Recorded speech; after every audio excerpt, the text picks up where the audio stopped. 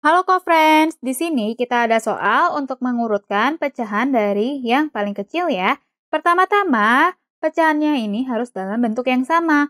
Mau itu bentuk pecahan biasa semua, atau bentuk persen semua, ataupun bentuk desimal semua. Di sini kakak akan contohkan yang dalam bentuk desimal semua ya co-friends. Jadi di sini pertama-tama kita akan mengubah bilangan 1/8 menuju ke dalam bentuk desimal. Kita akan menggunakan cara pembagian bersusun, yaitu 1 kita bagi dengan 8. Co-friends pasti bisa menghitungnya, yuk tetap semangat ya. 1 dibagi 8 itu tidak cukup, jadi kita harus tambahkan 0, dan di sini tambahkan 0.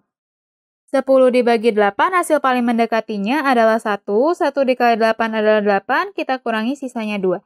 2 tidak cukup dibagi dengan 8, jadi kita harus tambahkan 0 ya. 20 dibagi 8, hasil paling mendekatinya adalah 2. 2 dikali 8 adalah 16, kita kurangi sisanya 4. 4 dibagi 8 tidak cukup, jadi kita harus tambahkan 0. 40 dibagi 8 adalah 5. 5 dikali 8 adalah 40, kita kurangi sisanya 0.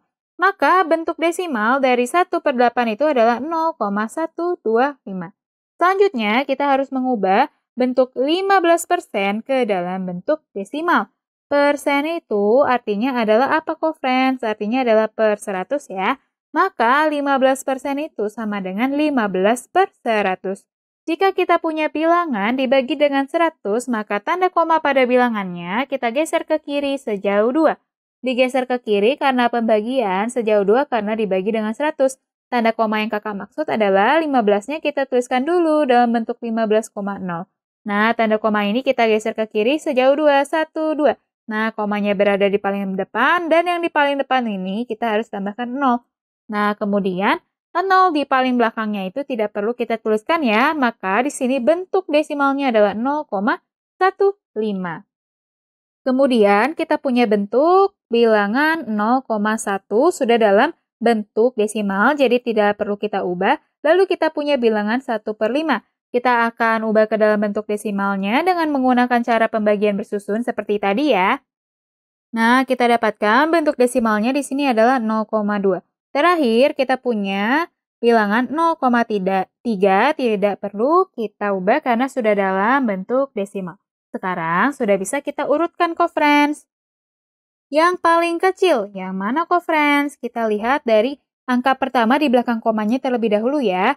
Di sini, angka pertama di belakang koma yang paling kecil adalah yang 1 ya. Nah, tetapi ada 3 bilangan yang angka pertama di belakang komanya adalah 1. Maka kita harus lihat dari angka kedua di belakang komanya. Di sini angka keduanya 2, di sini angka kedua-duanya 5. Nah, 0,1 itu dapat kita tulis menjadi 0,10, sehingga angka kedua di belakang komanya adalah 0. 0, 5, dan 2. Mana yang paling kecil co-friends? Yang paling kecil adalah yang 0 ya. Maka yang ini adalah yang terkecil. Dilanjutkan dengannya angka kedua di belakang komanya adalah yang 2, yaitu bilangan 0,125 atau 1/8. Nah, ini urutan kedua. Kemudian urutan ketiganya tentu saja adalah yang 0,15 atau 15%. Sekarang karena yang angka pertama di belakang komanya yang 1 sudah kita urutkan, kita lihat yang angka kedua di belakang komanya adalah 2, yaitu bilangan 0,2 yang adalah 1/5. Jadi ini urutan selanjutnya, dan urutan terakhirnya adalah yang 0,3.